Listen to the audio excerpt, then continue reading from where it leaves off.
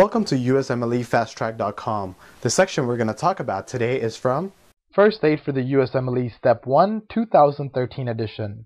Page 567, Rapid Review. What is Peutz-Jeghers Syndrome? Peutz-Jeghers Syndrome is an inherited disorder in which a person develops internal polyps and is at significantly higher risk of developing certain cancers, mainly in the GI tract. What are the classic clinical features observed in Peutz-Jeghers Syndrome? The classic clinical features of Peutz-Jeghers Syndrome is hamartomatous GI polyps and hyperpigmentation of the mouth, feet, and hands.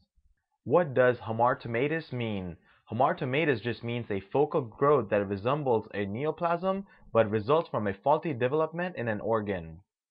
For more information on this topic, click on the link in the description section below. For a full USMLE Step 1 review, be sure to check us out at USMLEFasttrack.com, where we help you review the entire first aid for the USMLE Step 1 with high-quality videos and hundreds of detailed pictures for a better understanding of the material.